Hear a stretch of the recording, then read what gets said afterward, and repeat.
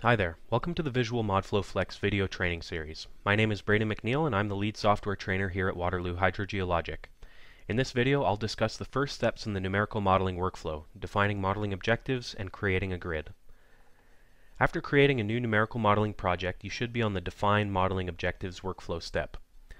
Defining modeling objectives entails selecting the desired flow and transport simulation options. The purpose of this step is to develop the necessary inputs required to build the model based on your understanding of the relevant physical processes present within the study area. There are several flow conditions available for groundwater modeling, including constant and variable density saturated flow, variably saturated flow, and soil vapor flow.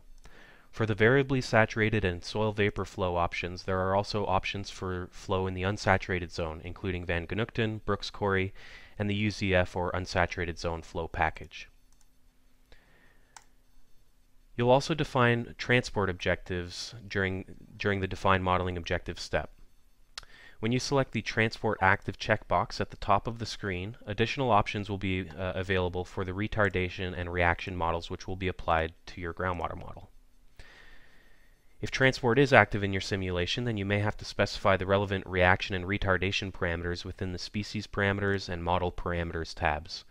You'll have to define parameters such as distribution and diffusion coefficients, although the overall selection of parameters that you'll have to define will be based on the selection of retardation and reaction models. The selected combination of flow and transport options will narrow the list of available flow and transport engines and generate the associated input variables, including units and default values. You'll be able to choose between the available engines at a later step to determine which engines will actually be used when you run your model. On the left side of the Define Modeling Objectives window, you'll also be able to define a model start date. This model start date should coincide with the start time of your simulation. All MODFLOW input files have relative time variables, and so all the data in the project will be referenced according to the model start date. Also, if you have any data that will be imported into the project that contains time as a relative variable, it will also be referenced according to this model start date.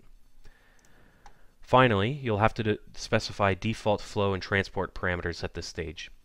These values are used by Visual MODFLOW Flex to populate the applicable arrays for flow and transport models when you arrive at the Define Properties step. You'll be able to introduce additional heterogeneity into these property values whenever you reach the Define Properties workflow step. Once the modeling objectives have been defined, you can proceed to importing or creating a new grid. Click on the blue arrow button above the Workflow Navigator to proceed to this step. The Import Model option is available for importing existing USGS MODFLOW 2000 or 2005 projects, as well as Visual MODFLOW Classic projects. For more information on importing projects, please see our video on the topic. The Create Grid option is available for new projects. Clicking on this button will bring you to the Create Grid workflow step. At this step you can define the horizontal grid, including the size of the cells and the overall extents of the model domain. You'll also be able to define the vertical grid, including the number of layers and what their elevations will be, and whether or not any rotation will be applied to your grid. The grid size fields allow you to specify the number and size of the grid cells, while the grid extents fields allow you to specify the overall size of the model. Please note that these fields are dynamically linked, so if you make any changes to the grid extents, you should see a corresponding change to the cell heights and cell widths, and vice versa. Several tools are available at this stage to help you design your model grid.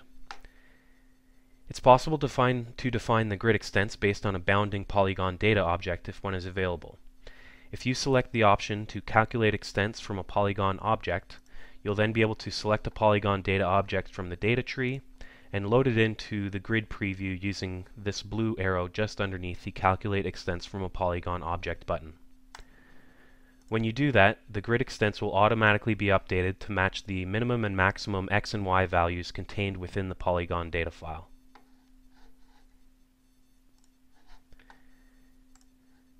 It's also possible to load in other data files into the grid preview window to help you manually update your grid extents. If you have any site maps or polygon data objects that you'd like to load into the grid preview window, simply select them from the data tree and then click on the Add Data Object button next to the grid preview.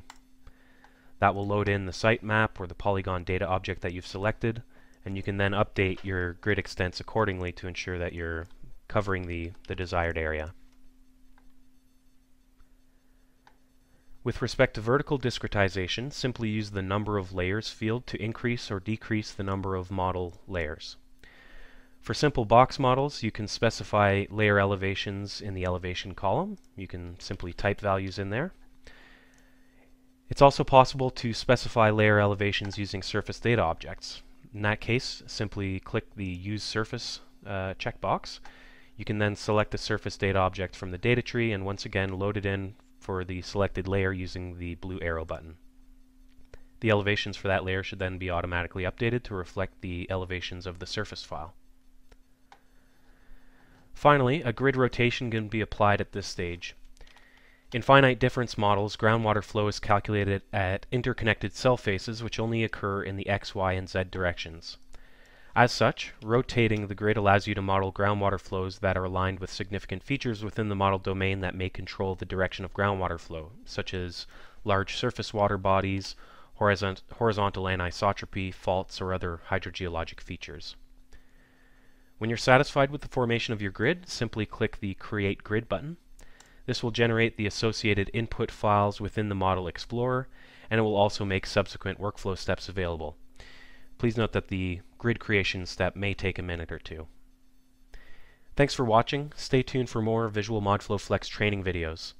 The next video in the series will discuss additional grid operations such as grid and layer refinement and the selection of inactive model cells. For additional training resources, including user manuals and free tutorials, please visit the VModFlex support page on our website. A link is provided in the video description.